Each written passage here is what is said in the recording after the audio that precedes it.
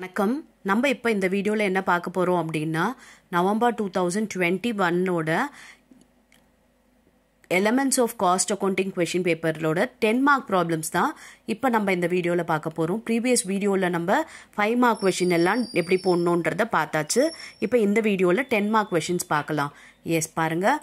First பாருங்கள், cost sheet கேட்டிருக்காங்க. Prepare cost sheet showing cost of production and profit from the following data.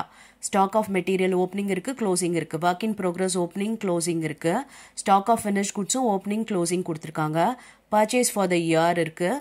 Sales கொடுத்துருக்காங்க. Direct wages, work expenses, selling and distribution expenses, scrap scold, அப்புறம் office expenses கொடுத்துருக்காங்க. ஓகேவா? S, இப்போ இந்த problem போடலாமா? ரொம்ப பேசிக்கான ப்ராப்ளம் தான் இது. Okay, opening stock of raw material and closing stock of raw மெட்டீரியலில் நம்ம பர்ச்சேஸோட அட்ஜஸ்ட் பண்ணோன்னா நமக்கு ரா மெட்டீரியல் கன்சியூம் கிடச்சிரும். எஸ், ஃபஸ்ட்டு ஓப்பனிங் ஸ்டாக் போட்டுக்கலாம். எஸ் பாருங்கள், 75,000. இதோட நம்ம பர்ச்சேஸை ஆட் பண்ணணும். பர்ச்சேஸ் ஃபார் த இயர் பாருங்கள் 65,700. ஓகே, இதை ஆட் பண்ணிவிட்டு and closing stock of raw material அதாவது 78,750 மைனஸ் பண்ணோன்னா பாருங்கள் ரா மெட்டீரியல் கன்சியூம் 61,950 இருக்குது. ஓகே, இப்போ இதுலேருந்து நம்ம அப்படியே ப்ரொசீட் பண்ணலாம். எஸ், இப்போ இந்த ரா மெட்டீரியல் கன்சியூமை எழுதிக்கிட்டோம். இதில் நம்ம என்ன பண்ண போகிறோம் அப்படின்னா நம்ம டைரக்ட் வேஜஸை ஆட் பண்ணிக்கலாம். எவ்வளோ பாருங்கள், 51,450. ஓகே, இப்போ டைரக்ட் வேஜஸும் இந்த ரா மெட்டீரியல் கன்சியூமை ஆட் பண்ணால் கிடைக்கிறது ப்ரைம் காஸ்ட். ஓகே, இப்போ இந்த ப்ரைம் காஸ்ட்டோட நம்ம என்ன பண்ண போகிறோம், ஃபேக்ட்ரி எக்ஸ்பென்சஸ் அதாவது ஒர்க் எக்ஸ்பென்சஸ் கொடுத்துருக்காங்க பாருங்கள் 25,020. இதை நம்ம ஆட் பண்ண போகிறோம். ஆட் பண்ணால் நமக்கு ஒர்க் காஸ்ட் கிடைக்கும். அதுக்கப்புறம் பார்த்தீங்கன்னா இங்கே ஸ்கிராப் இருக்குது. ஓகே, இந்த ஸ்கிராப்பை நம்ம இன்டைரக்ட் மெட்டீரியல் ஸ்கிராப்னு சொல்லிட்டு அசியூம் பண்ணி இப்போ நம்ம இங்கே மைனஸ் பண்ண போகிறோம் 990. ஓகே, இது ஸ்கிராப் மெட்டீரியல் ஸ்கிராப் அப்படின்னு கொடுத்துருந்தாங்கன்னா நம்ம ரா மெட்டீரியல் கன்சியூமில் எடுத்துக்கலாம். ஓகே, அது கொடுக்காததுனால நம்ம இது இன்டைரக்ட் மெட்டீரியலாக நம்ம அசியூம் பண்ணிக்கிறோம். இப்போ பாருங்கள், கிராஸ் ஒர்க் காஸ்ட் 1,37,430. இதோட ஓப்பனிங் ஒர்க் இன் ப்ரோக்ரஸை ஆட் பண்ண போகிறோம் 24,600 and closing work in progress 27,300 minus பண்ண போகிறோம். ஓகே, இப்போ மைனஸ் பண்ண என்ன கிடைக்குது பாருங்கள், நெட் ஒர்க் காஸ்ட் 1,34,730 கிடைக்குது. ஓகே, இப்போ இதோட நம்ம ஆஃபீஸ் எக்ஸ்பென்சஸ் இருக்குது பாருங்கள் 20,610. இதை ஆட் பண்ணோன்னா கிடைக்கிறது cost of production. Okay, cost of ப்ரொடக்ஷனோட நம்ம என்ன பண்ண போகிறோம், opening finish குட்ஸையும் and closing finish குட்ஸை minus பண்ணணும். ஓப்பனிங்கை பாருங்கள் ஆடு அண்ட் க்ளோசிங் மைனஸ் பண்ணலாம். ஓகே, இப்போ நம்ம ஸ்பேஸ் இல்லைன்றதுனால ஆடு லெஸ்ன்ட்டு அப்படியே எழுதிட்டேன். நீங்கள் என்ன பண்ணணும், காஸ்ட் ஆஃப் ப்ரொடக்ஷனோட இதை ஆட் பண்ணிவிட்டு வர ஆன்சரோட இதை சப்ராக்ட் பண்ணி காட்டணும். ஓகேவா? எஸ், இப்போ இதை அட்ஜஸ்ட் பண்ணோன்னா நமக்கு 1,60,170 அது காஸ்ட் ஆஃப் கூட்ஸ் சோல்ட் கிடச்சிருச்சு. அண்ட் இப்போ இதோட செல்லிங் அண்ட் டிஸ்ட்ரிபியூஷனை நம்ம ஆட் பண்ணணும். செல்லிங் அண்ட் டிஸ்ட்ரிபியூஷன் பாருங்கள் 12,630. ஓகே, இதை நம்ம ஆட் பண்ண போகிறோம். ஆட் பண்ணோன்னா பாருங்கள் நமக்கு காஸ்ட் ஆஃப் சேல்ஸ் 1,72,800 கிடச்சிருச்சு. அண்ட் இங்கே ப்ராப்ளமில் பார்த்தீங்கன்னா சேல்ஸ் கொடுத்துட்டாங்க, அதை நம்ம எழுதிக்கலாம். ஓகே, இப்போ நம்ம ப்ராஃபிட் எப்படி கண்டுபிடிக்கிறதுனா இந்த சேல்லேருந்து இந்த காஸ்ட் ஆஃப் சேல்ஸை மைனஸ் பண்ணோன்னா வர பேலன்சிங் ஃபிகர் தான் நமக்கு ப்ராஃபிட். பாருங்கள் 44,130 தான் ப்ராஃபிட். எஸ், புரிஞ்சுதா? ரொம்ப ஈஸியான ப்ராப்ளம், 10 மார்க்கில் கேட்டிருக்காங்க. ஓகேவா? பேசிக்கான ப்ராப்ளம் தான். ஜஸ்ட் உங்களுக்கு இன்வென்ட்ரிஸ் ஓப்பனிங் க்ளோசிங் எல்லாம் கொடுத்துருக்கு, அவ்வளோதான். எஸ், இப்போ நெக்ஸ்ட் ப்ராப்ளம் பார்க்கலாமா? The following transactions occur in the purchase and issue of a material. Okay, January 2 purchase கொடுத்துருக்காங்க அண்ட் January 20 purchase இருக்குது. February 5 issue இருக்குது. February 10 purchase இருக்குது. February 12 issue and March issue இருக்குது அண்ட் திரும்பி ஒரு issue இருக்குது. Next March 15 ஒரு purchase இருக்குது அண்ட் March 20 இஷ்யூ இருக்குது. ஓகே, இந்த ப்ராப்ளம் வெறும் பேசிக்கான ப்ராப்ளம் தான். வெறும் பர்ச்சேஸும் இஷ்யூ தான் இருக்குது, ரிட்டர்ன்ஸ் எல்லாம் எதுவுமே கிடையாது. ஸோ ஈஸியாக நம்ம போட்டுடலாம். ஓகே, இஷ்யூ இருந்துச்சு அப்படின்னா அதை நம்ம இஷ்யூ காலம்லேயும் அண்ட் பர்ச்சேஸ் இருந்தால் அதை ரெசிப்ட்ஸ் காலம்லேயும் போட போகிறோம், அவ்வளோதான். எந்த மெத்தட் படி போட சொல்லியிருக்காங்க பாருங்கள்.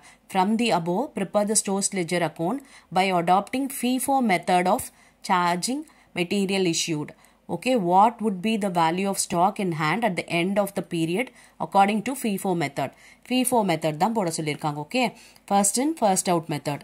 எந்த கூட்ஸ் ஃபர்ஸ்ட் வருதோ அதை ஃபர்ஸ்ட் இஷ்யூ பண்ணணும் அப்படின்றது. ஓகே, போடலாமா?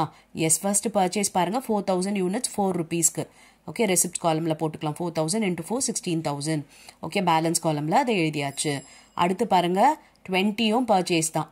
அப்போ ஒன்றுக்கு கீழே ஒன்று தான் எழுதணும் ஓகேவா ஏன்னா இது ஃபர்ஸ்ட் இன் ஃபர்ஸ்ட் அவுட்ன்றதுனால எந்த கூட்ஸ் ஃபர்ஸ்ட் வந்தது அப்படின்னு நமக்கு தெரியறதுக்காக இப்போ இந்த 4000 கீழே தான் இந்த பர்ச்சேஸ் 500 எழுதணும் பாருங்க 500 யூனிட்ஸ் 5 rupees ரேட்டுக்கு 2500 ஸோ இந்த 4000 எழுதிட்டு அதுக்கு கீழே இந்த 500 எழுதுறோம் ஓகே எஸ் இப்போ பாருங்க இஷ்யூ வந்து 2000 யூனிட்ஸ் கேட்குறாங்க இப்போ first in first out method இல்லையா அப்போ இந்த 4000ல் நம்ம 2000 இஷ்யூ பண்ணலாம் ஓகே அப்போ பேலன்ஸ் எவ்வளோ இருக்கும்னா இங்கே பேலன்ஸ் 2000 இருக்கும் இந்த 500 இருக்கும் பாருங்க 2000 4 rupees ரேட்டில் இஷ்யூ பண்ணியாச்சு அப்போ இந்த 4000ல் 2000 போயிடுச்சுன்னா பேலன்ஸ் 2000 அப்புறம் இந்த 500ல் அப்படியே இருக்கும் ஏன்னா அதை நம்ம டச் பண்ணவே இல்லை ஓகே அடுத்து பாருங்க February 10ல் பர்ச்சேஸ் இருக்கு 6000 யூனிட்ஸ் ஸோ ரெசிப்ட் காலம்ல எழுதலாம் அண்ட் இது எழுதிட்டு அதுக்கு கீழே அந்த 6000 எழுதிக்கலாம் பாருங்க 6000 யூனிட்ஸ் 6 rupees ரேட்டில் 36000 அதை எழுதியிருக்கோம் ஓகேவா இப்போ February 12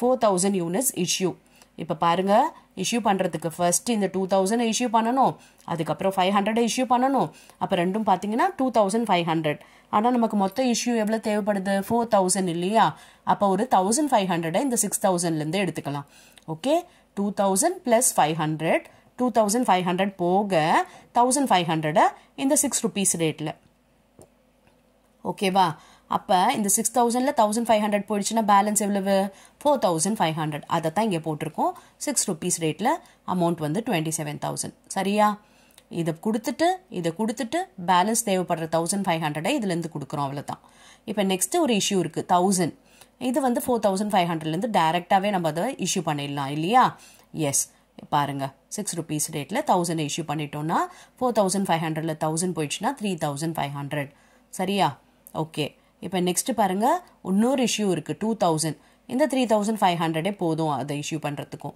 இல்லையா அப்போ நம்ம இஷ்யூ பண்ணலாம் 2000 அப்போ இந்த 3500ல் 2000 போயிடுச்சுன்னா 1500 பேலன்ஸ் இருக்கு ஓகேவா அமௌண்ட்டும் அதே மாதிரி நம்ம குறைச்சிக்கிட்டே வரணும் யூனிட்ஸும் குறைக்கணும் அண்ட் அமௌண்ட்டும் வந்து நமக்கு குறையும் நெக்ஸ்ட் பாருங்க March 15ல் பர்ச்சேஸ் இருக்கு 4500 எவ்வளவு ரேட் அப்படின்னு பார்த்தீங்கன்னா 5.5 அப்போ நம்ம அதை எழுதிக்கலாம் இந்த 1500 எழுதிட்டு அதுக்கு கீழே தான் நம்ம வந்து இந்த 4500 எழுத போகிறோம் பாருங்க 4500 5.5 ரேட்டில் 24750 ஓகே எஸ் இப்போ நெக்ஸ்ட் என்ன இருக்கு பாருங்க இஷ்யூ எவ்வளோ இருக்குன்னா 3000 யூனிட்ஸ் அப்போ முதல்ல இந்த 1500 கொடுத்துட்டு இன்னும் எவ்வளோ தேவைப்படுது 3000க்கு 1500 தேவை இல்லையா அந்த 1500 இந்த 4500லேருந்து கொடுக்கலாம் ஓகே அதாவது இஷ்யூ வந்து 3000 அப்போ இந்த 1500 முழுசாக கொடுத்துட்டு இந்த 5.5 ரேட்டில் ஒரு 1500 இஷ்யூ பண்ணலாம் பாருங்க ஓகே அப்போ பேலன்ஸ்னா இந்த 4500ல் 1500 போயிடுச்சுன்னா பேலன்ஸ் 3000 5.5 ரேட்டில் 16500 வருது இப்போ க்ளோசிங் ஸ்டாக் என்னன்னு கேட்டிருக்காங்கல்ல இதுதான் நம்மளோட க்ளோசிங் ஸ்டாக் அதை எடுத்தே எழுதி காமிச்சிடலாம் okay closing stock 3000 units at 16500 rate ஓகேவா எஸ் புரிஞ்சுதா ஓகே நெக்ஸ்ட் ப்ராப்ளம் பார்க்கலாமா calculate the normal and overtime wage payable to a workman from the following data okay normal wages and overtime wages calculation இது days கொடுத்துட்டாங்க hours work கொடுத்துருக்காங்க normal working hours பார்த்தீங்கன்னா 7 hours day ஒரு நாளைக்கு 7 மணி நேரம்ன்றது normal working ஹாரம் normal wage rate வந்து 10 per hour ஒரு நாளைக்கு 10 ரூபாய் அப்படின்னு சொல்லியிருக்காங்க over time up to 8 hours in a day at single rate and over 8 hours in a day at double rate பார்த்தீங்கன்னா ஓவர் டைம் வந்து 8 மணி நேரம் வரைக்கும் அதாவது 7லேருந்து 8 ஒரே ஒரு மணி நேரத்துக்கு எவ்வளோனா சிங்கிள் ரேட் தான் சொல்லியிருக்காங்க 8 மணி நேரத்துக்கு மேலே போச்சுன்னா தான் டபுள் ரேட்டுன்னு சொல்லியிருக்காங்க okay up to 42 hours in a week at single rate and over 42 hours at a day at double rate okay அதாவது உங்களுக்கு 42 hours in a week எடுத்துக்கலாம் வீக்லி பேமெண்ட்டை பெஸ்ட்டா இல்லை டெய்லி பேமெண்ட் பெஸ்ட்டா அப்படின்றது தான் whichever is more beneficial to the workman அதாவது 42 ஹார்ஸ்க்கு வந்து என்ன சொல்லியிருக்காங்கன்னா சிங்கிள் ரேட் சொல்லியிருக்காங்க 42 ஹார்ஸ்க்கு மேலே போச்சுன்னா டபுள் ரேட்டுன்னு சொல்லியிருக்காங்க எஸ் இப்போ போடலாமா அந்த ப்ராப்ளமை ஓகே முதல்ல கொடுத்துருக்க இன்ஃபர்மேஷன் டேஸும் ஹார்ஸ் ஒர்க்டும் எழுதிக்கலாம் அதுக்கப்புறம் நார்மல் ஒர்க்கிங் ஹார்ஸ் எவ்வளோ கொடுத்துருக்காங்க பாருங்க 7 hours per day ஓகேவா மண்டேலேருந்து ஃப்ரைடே வரைக்கும் 7 அண்ட் சாட்டர்டே பார்த்தீங்கன்னா 5 hours இருக்குது அந்த 5 hours-ஐயும் எழுதிக்கலாம் ஓகே இப்போ பாருங்க மண்டேல நமக்கு வந்து எப்படி ஸ்டார்ட் ஆகுது அப்படின்னா 7 hours நார்மல் ஹார்ஸ் இந்த சிங்கிள் ரேட் ஓவர் டைம் கிடையாது. ஏன்னா 8 மணி நேரம் இருந்தால் தான் இங்கே வரும். இங்கே 7 மணி நேரம் தான் மொத்தமே ஹார்ஸ் ஒர்க்ட், அதனால் இங்கே கிடையாது. அடுத்து பார்த்தீங்கன்னா டியூஸ்டேக்கு 8 ஹார்ஸ் இருக்குது இல்லையா, அதில் 7 வந்து நார்மல் ஒர்க்கிங் ஹார்ஸில் வந்துடும் அண்ட் சிங்கிள் ரேட்டில் 1 ஹார் வந்துடும். புரியுதா? 8 மணி நேரத்துக்கு போனால் தான் மேலே, அப்போ தான் டபுள் ரேட்டில் நம்ம போடணும். இப்போ இங்கே 10 இருக்குது, 10ல் 7 இங்கே வந்துடும், 1 இங்கே வரும், மீதி 2 இங்கே வந்துடும். புரிஞ்சுதா இது? அதாவது 10 மணி நேரம், அதில் 7 மணி நேரம் normal working hour, single rate hour எவ்வளோ ஓவர் டைம்னா 1 மணி நேரம், and double rate over time எவ்வளோ நேரம் பார்த்துருக்காங்கன்னா 2 ஹார்ஸ் பார்த்துருக்காங்க. ஓகே, இப்போ 9 என்னும்போது இங்கே 7, இங்கே 1, இங்கே 1. ஓகே, 8 என்னும்போது இங்கே 7, இங்கே 1, அவ்வளோதான். அண்ட் 5 என்னும்போது வெறும் இங்கே மட்டும்தான், இங்கே ரெண்டுமே கிடையாது. 8 மணி நேரத்துக்கு மேலே போனால் தான் நமக்கு ஓவர் டைம் ஆகும். ஓகே, அப்போ இங்கே வந்து கிடையாது, 8 மணி நேரமே பண்ணலை, வெறும் 5 மணி நேரம் தான் சாட்டர்டே பண்ணுறாங்க. அப்போ நார்மல் ஒர்க்கிங் ஹார்ஸ் எவ்வளோ பார்த்தீங்கன்னா 40 அண்ட் சிங்கிள் ரேட் வேஜஸ் எவ்வளோன்னு பார்த்தீங்கன்னா 4 ஹார்ஸ்க்கு, டபுள் ரேட் வேஜஸ் பார்த்தீங்கன்னா 3 ஹார்ஸ்க்கு.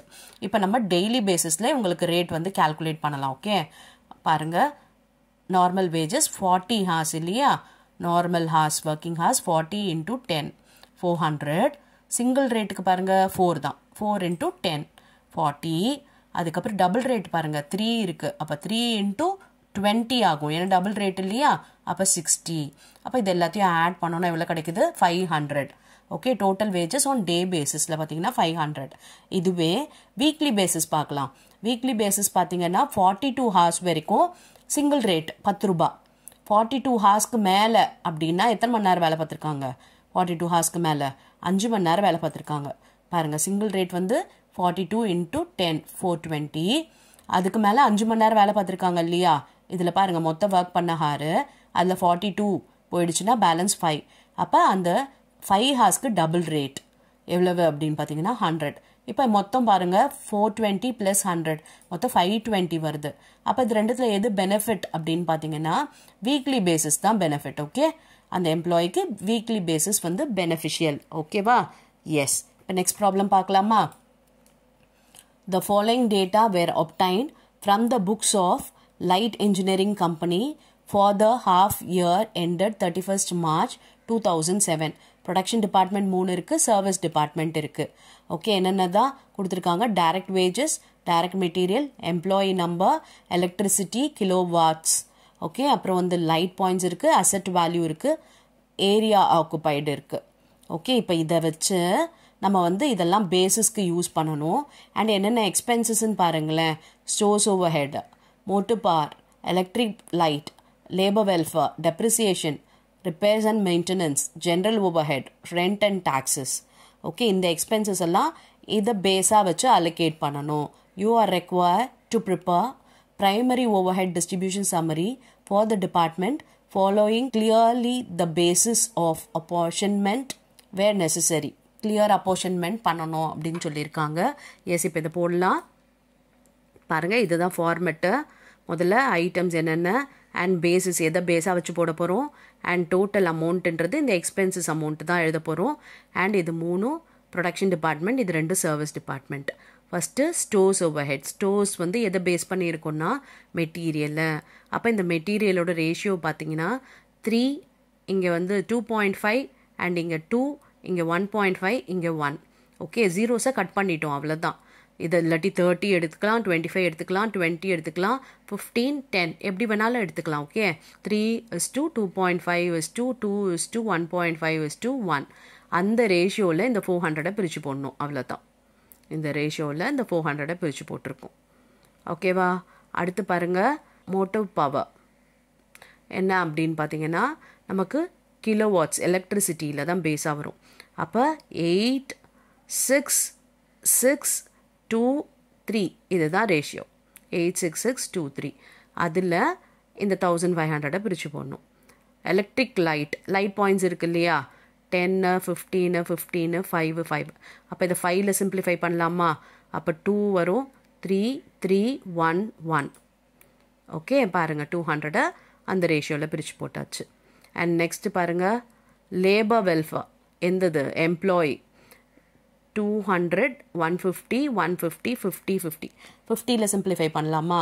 4:3:3:1:1. பாருங்க 3000 பிரிச்சாச்சு. நெக்ஸ்ட் டெப்ரிசியேஷன் எதை பேஸா இருக்கும்? அசட்டோட தான்.